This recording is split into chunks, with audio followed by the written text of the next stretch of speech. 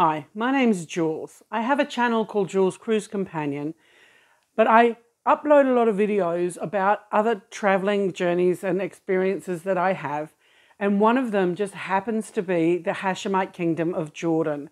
So what I'm going to do is I'm going to upload more videos onto Exploring Jordan with Jules, a new YouTube channel, and if you want to link to some of my old Jordan videos, they'll remain on Jules Cruise Companion.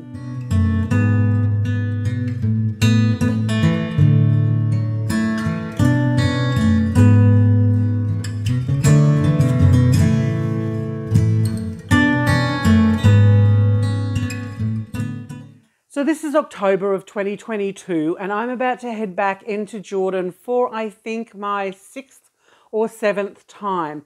So I have a history in Jordan that only stretches back about 5 years or so, 5 or 6 years. And so I will go over that experience in other videos.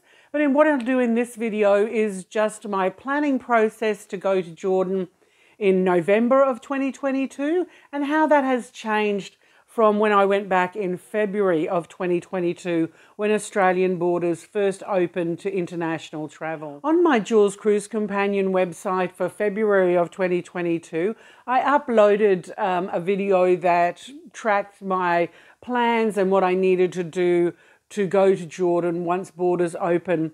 It was at the end of the pandemic, so there were additional things that I needed to do, like having PCR tests within 72 hours of travel. I needed the QR code, which you could get when you purchased the Jordan Pass. But of course, this is 6 months later. So much has changed. So I'll just visit what the process is to get to Jordan in November of 2022. When you are traveling, it's important to have copies of all of your documentation, and one of the important ones was your vaccination status. When I went back to Jordan in February of 2022, I was not aware that there was an international document that could be produced from your Medicare immunization status that had a QR code on it. So I just carried what was, for me, the certificate, which was the green certificate. That got me through the whole of the trip. But then when I came back, I realized that there was an international one with the Australian logo on it, but it also had a QR code. So I have hard copies of this, as well as in a folder on my phone, I have all of the documentation that I need to potentially show at any immigration. When looking at the Jordanian website, you still need a QR code to enter Jordan, and I am assuming that is a way of tracking people and data collecting and all the other reasons why a government would have a QR code. Previously, when you purchased your Jordanian pass, part of that was a flip to generating a QR code for you for that particular visit. Because what I can see so far is the QR code is linked to the flight that you arrive and the date that you arrive. Now that I'm going on to the website to buy my Jordan Pass, that portion of the Jordan Pass application and purchase process is defunct, is dull, is not an active portion of the page. So you have to go to the Jordanian government website and to get a QR code generated. And on that QR code form, it has your name, your passport, your country of origin, etc., the flight that you're going to arrive on, and it has a drop-down menu for the date that you are going to arrive. Because my plan was to do all of this kind of logistics, paperwork type element of my trip well in advance so that I didn't forget anything or get tripped up by missing something, I went on about a month beforehand, because this is still the back end of October. My trip isn't until the 11th of November. So I went on to fill out this form to generate this QR code. But on the drop-down menu, it only has a choice of 10 days.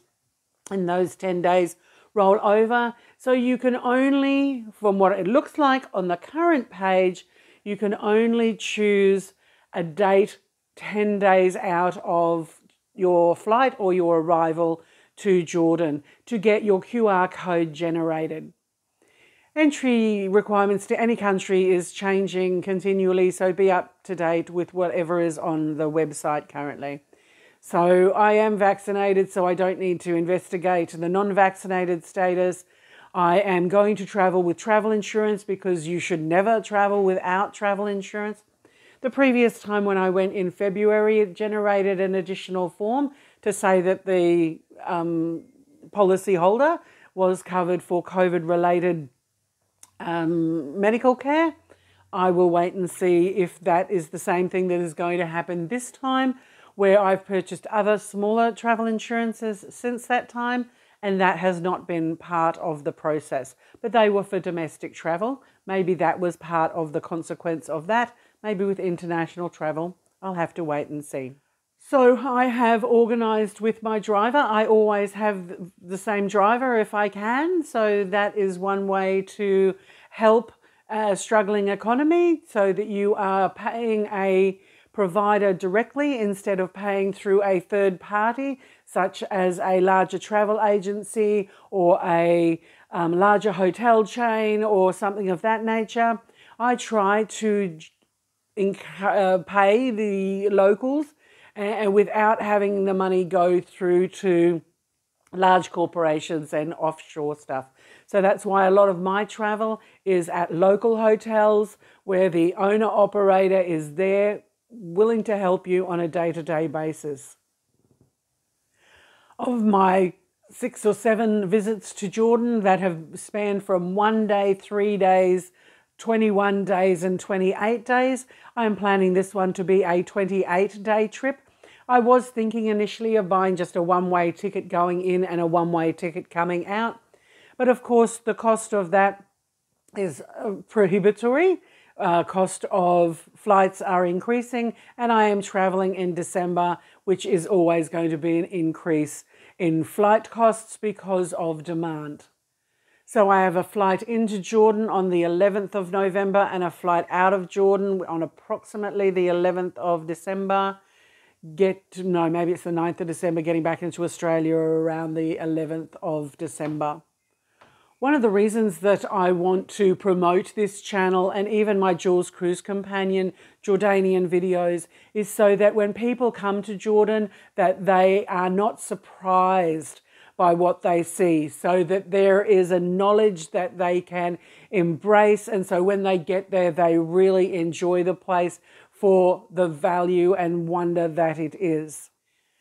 When you look at other people's videos when they visit Jordan for their 2 days, their 3 days, or their 7 days, they always say, "Oh, I wish I'd have known this before I came," or "This was such a surprise. If I'd have only known more about it, I would have stayed longer," etc. So this is exactly why I want to promote Jordan, so people visit there with the knowledge, so when they get there, they can experience it to the fullest without having any of that energy wasted on surprise or missing out because they didn't know that something was there that was really close, because Jordan is a very small country, that they could have seen or participated in just because they hadn't done a little bit of research before they landed. Of course, my ultimate goal is to upload as many videos as I can, so I'm going to be there for 28 days, so I would like to do 28 videos. Maybe I'll do a little bit more, maybe I'll do a little bit less, depending on what activities that I end up doing while I'm there. But there is always going to be the traditional Petra, Wadi Rum, and Dead Sea. I don't know how cold the Dead Sea is going to be because it's going to be November of 2022 and it's coming into the winter time. And I have been there in February and March in the past and it was very cold. Still doable, but never head to Jordan without having a plan to visit the Dead Sea.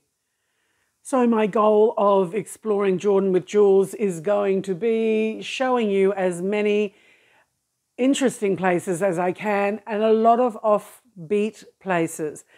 Not only the desert castles, hopefully I can get deep into the Black Desert this time. I have explained to my driver that I would like to visit a couple of interesting places that I've either Googled or found on Google Earth. But the comment is always, you're going to kill my car. And I don't want to kill the car because I want to get to all of the different places that are off the beaten track. So I don't know why we didn't get a four-wheel drive.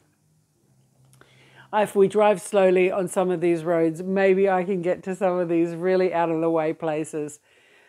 So this is Julie saying, come with me on a Jordan journey, a Jordan excursion, a Jordan adventure.